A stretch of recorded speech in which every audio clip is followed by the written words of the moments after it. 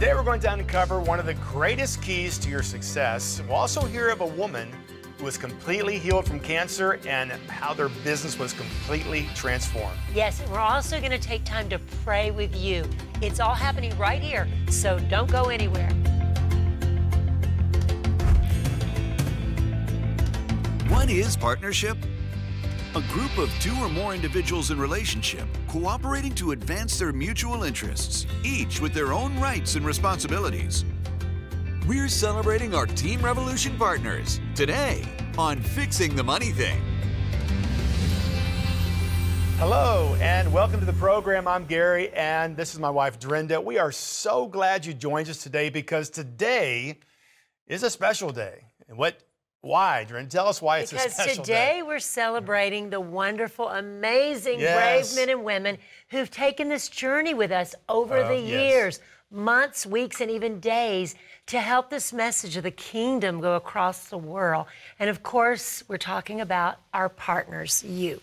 Awesome, that's right. We would not be doing what we're doing, Dren, without you. And of course, the kingdom message is going across the world and we get emails from all over every day of lives that have been transformed by the kingdom, which reminds us our lives were transformed by transformed. Yes. 9 years, severely in debt, panic attacks, antidepressants, IRS liens, judgments, canceled credit cards, shame and stress and hopelessness. Yeah, it was a hard time. And we were trying to figure out, what are we doing wrong? We love God, but why is it that we don't see the promises in His Word coming to pass in our life? And as God began to teach us about His kingdom and we saw our lives transformed, then we wanted to tell everyone about the kingdom. You said the word kingdom. At that time, we didn't have the revelation of kingdom. The only time I heard of kingdom was in the Lord's Prayer, and that's the only time I heard of it. But we were believers. We loved God. We loved the anointing. We were baptized in the Holy Spirit, loved church. We went to Bible school. Had Bible we school, went to have Roberts a degree, University. An Old Testament degree, but could not get heaven to manifest in our life. I could see what it said. I mean, I could see what the Bible said, and I could agree with what the Bible said, but I couldn't get it to manifest what it said in our lives, especially at that time in the financial area. I mean, we were sinking slowly, but it was... We never had enough money to fill the car up with gas. No. We were living in an old 1800s farmhouse, which we were renting for $300 a month. Yeah. But it was just a struggle. Every day was like, how will we pay our bills this month? How will we do? Stress. Part of that is that we bought the world system of debt and had bought into that, but just trying to survive. But then also we didn't understand the kingdom, God's system, and we didn't even know there was two systems. No, we didn't have that clear. In fact, it was not until we just reached bottom that God spoke to me one day and said, hey, you're in this mess because you never learned how my kingdom operates. And of course, I went straight to you, and of course I repented to God, I repented to you and said, okay, God just told us the answer, but I don't know what it means. We've got to figure this out. What does it mean by kingdom? How does His kingdom work? And so we began to study it and began to learn that a kingdom is not a mob of people, but it's a government. And a government operates by laws. The authority of the king travels down through every citizen through a system of government and laws. And when I discovered that, when I got that bit of insight, I realized I could learn the laws. And so I began to read the Bible different, began to apply the principles, and of course then we got out of debt 2.5 years, built our dream house, began paying cash for everything, and started businesses. And we were like, everyone has to hear this. Everyone has to know. We were like kids in a candy store. I mean, it's like, we had to pinch ourselves every day. It's like, wow, did you see that happen? Did you see this happen? It started when we had this revelation that God spoke to me about the kingdom. He used something very simple to catch my attention. We prayed, God, show us what you mean. And of course, I love to hunt.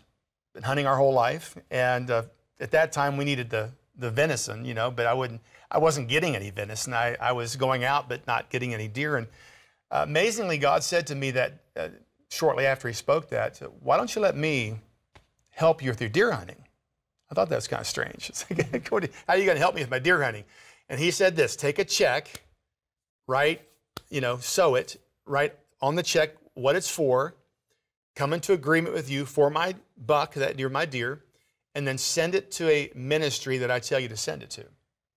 And we did that. And of course, within 40 minutes, very strange circumstances we don't have time to discover. You went out hunting. Went out, and in 40 minutes had my buck, like just simple, like it's supposed to happen, like clockwork. And of course, that's been what, 35 years ago or so, and every year it happens like that. I've watched it. So the kingdom, and then I realized if it worked for the deer, of course, we did that several years. You gained confidence in that, because your first time you think, well, that was weird.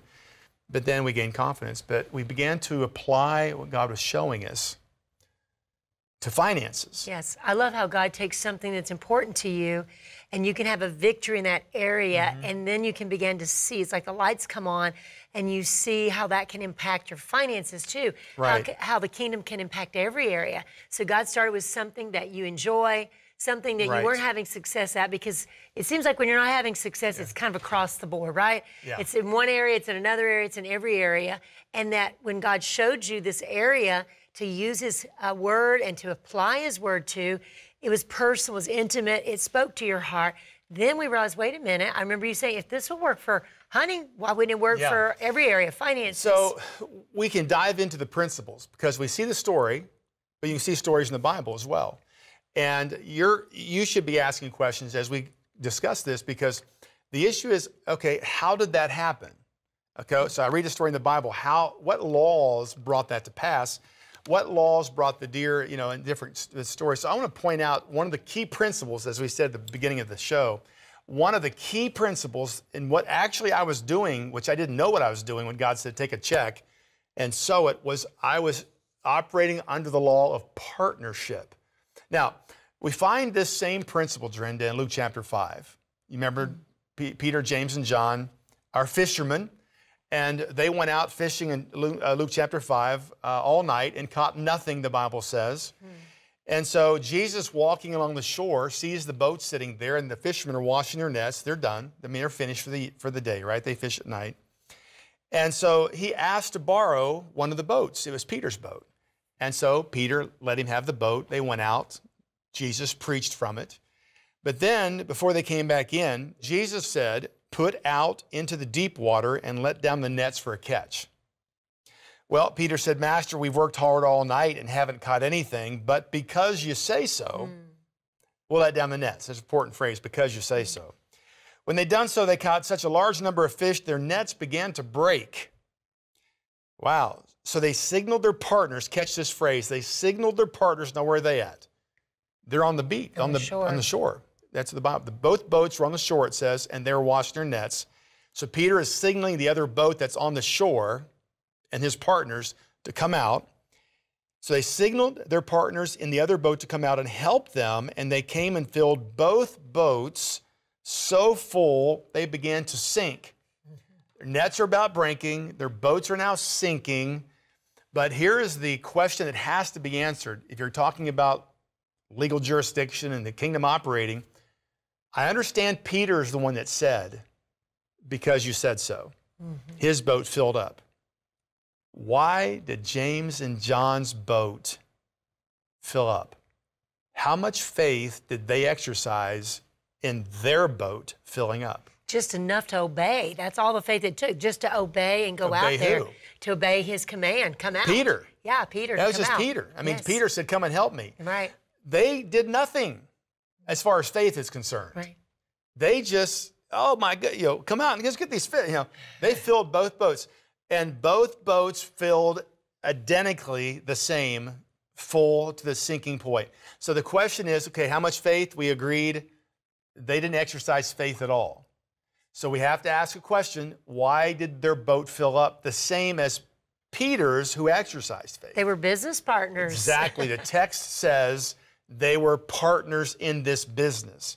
When Peter gave Jesus the boat, it was the business's boat, the partnership's boat, which they had two boats. The entire business came under the jurisdiction of the kingdom of God, Jesus and his assignment. The anointing on that assignment came on both boats, not just Peter's. And so they filled exactly the same.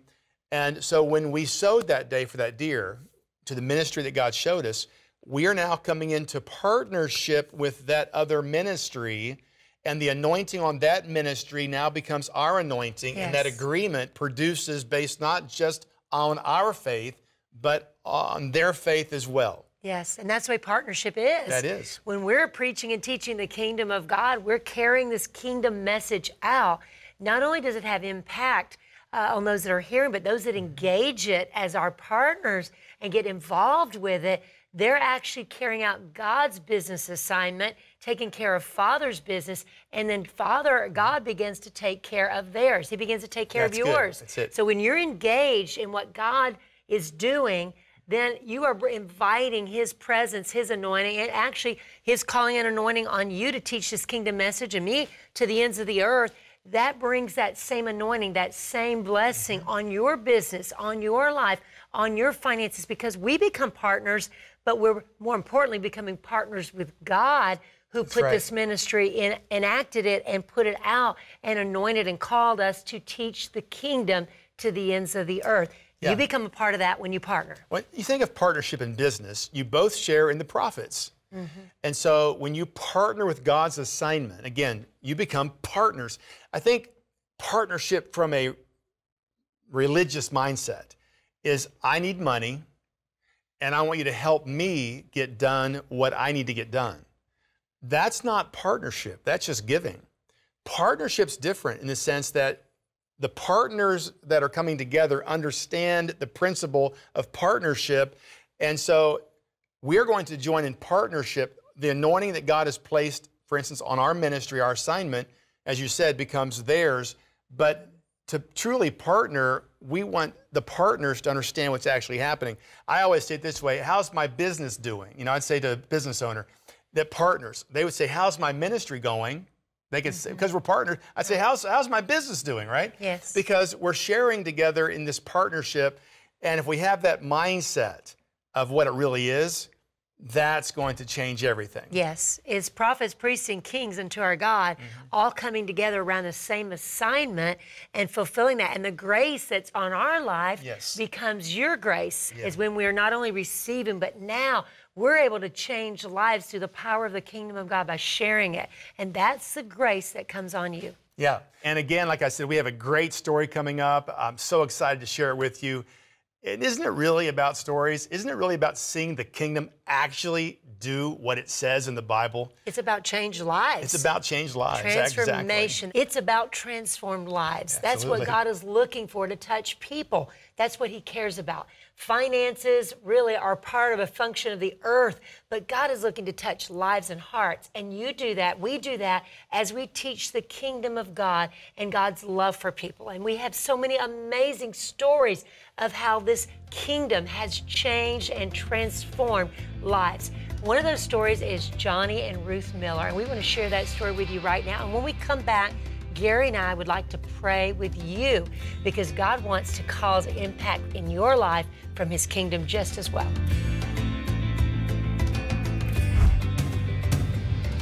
I had gone to the doctor and found out that I had a polyp that needed removed, and ended up being a big deal. And they said, you have stage 4 cancer, and here's what we recommend. And so one of it was doing chemo for 6 months, and then see what happens after that. While I was in that process is when I would be laying on the couch resting. After chemo treatments, I would be exhausted, and then started watching Fixing the Money Thing. I was looking on Christian TV and started listening, and I'm like, this is what we've been looking for. I literally had stopped dreaming. I had dreams in my heart that I'd just given up, because, well, when you're just on the hamster wheel and you're working as hard as you can and nothing's really changing, how are you gonna dream for anything more? And that's exactly where we were.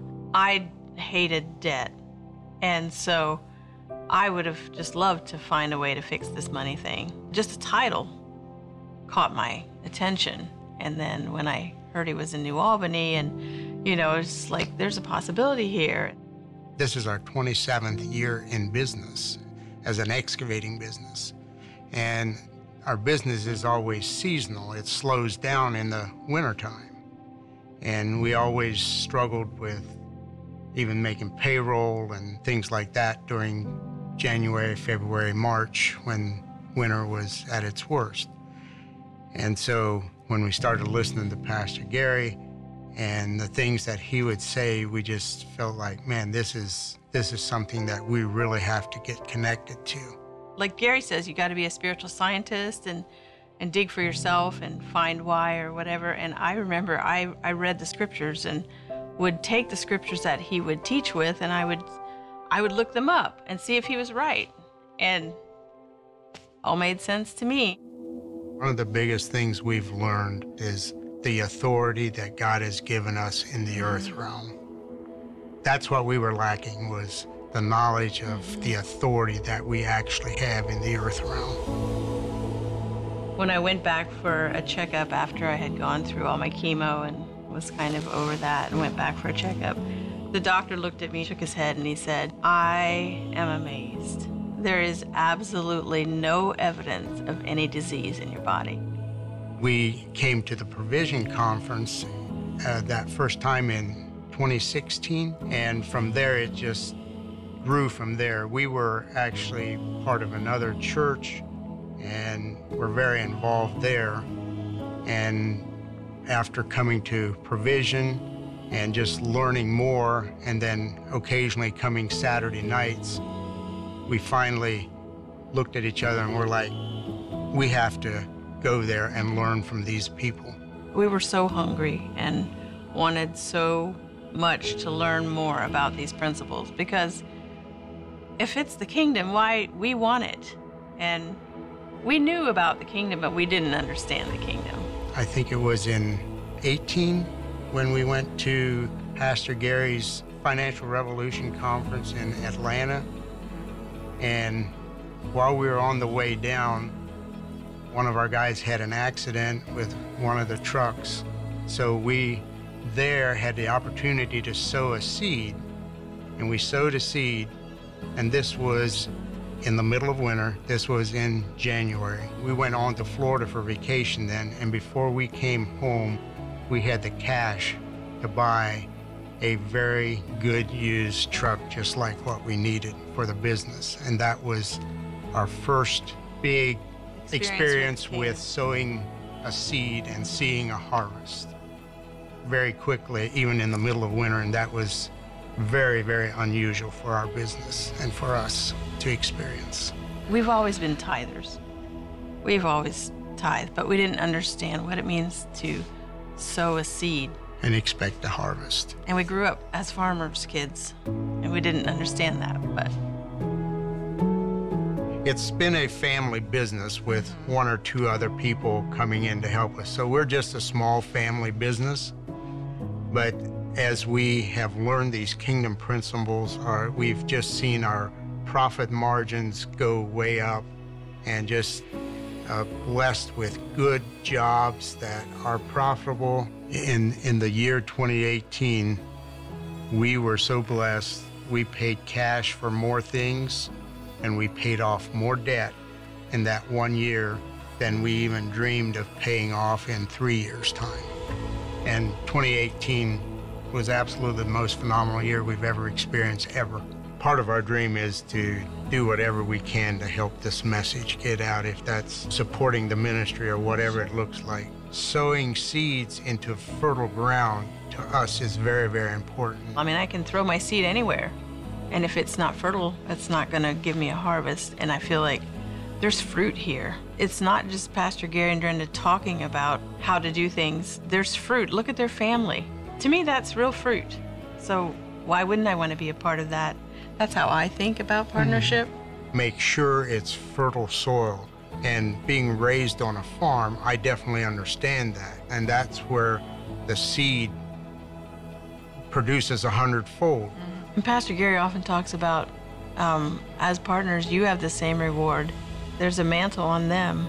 There's an anointing on them. And if we're partners and we get the same reward, why wouldn't I want that? Wouldn't you prefer prospering versus being in poverty? And I think that's God's heart. I thank God for fixing the money thing, because that was hope for us. Wasn't that an amazing story? We delight, as God does, in seeing transformation in people's lives. When people can dream again and they have vision the way God created them to have vision. He created vision for you as well. That's amazing. I mean, they were like everyone is. They're not seeing the kingdom function. They're just surviving, but they're believers. And then discover that the kingdom operates by laws, began to the same thing, study the laws, and found out laws work every time. Yeah, just like a farmer, as they said. Yeah, they grew up farming and they understood sowing and reaping and how that process worked. And then, you know, I think Christians have been taught to sow for years, but they've not been taught how to harvest. They've not been taught how the process plays out, the whole process.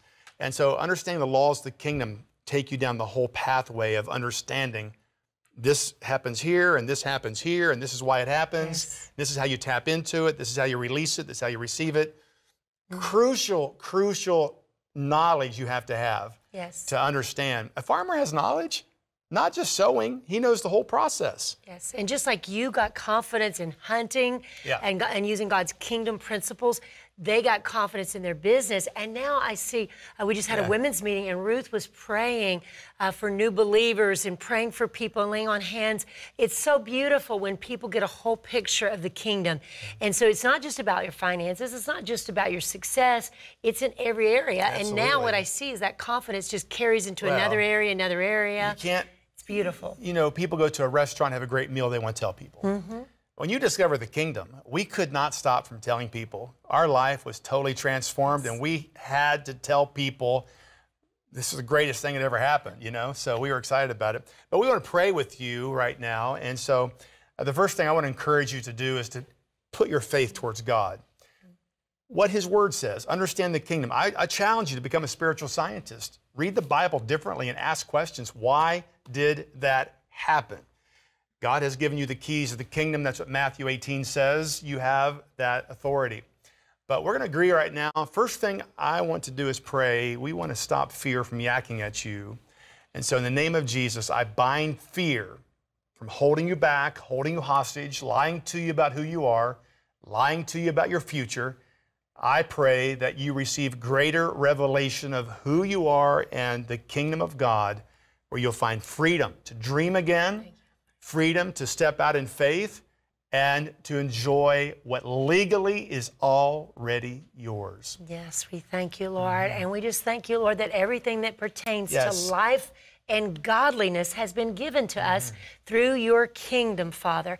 We just thank you for shedding that knowledge abroad in our hearts, that love of God, but also the principles that you've given us to live by, Father, because we do believe and agree with your word that we have all things that pertain to life, that pertain to godliness, and we walk in abundance, we walk in freedom, we walk in blessing, and the world takes note of your kids, your kingdom, and they come into the light. They come into the light of the kingdom of God. We just thank you for doing that in every person's life as they're connecting with our faith. We're connecting as partners in the kingdom. We thank you, Father. Your word is going out and it's transforming lives. And this gospel of the kingdom will be preached to the ends of the earth. And we praise you for that in Jesus' name. Amen. And we want to encourage you to become a partner. Help us take the message to the world, and we get to partner with you to see this grace of God transform everything, right? Everything. We'll be right back in just a minute, and we'll tell you some more things happening this week.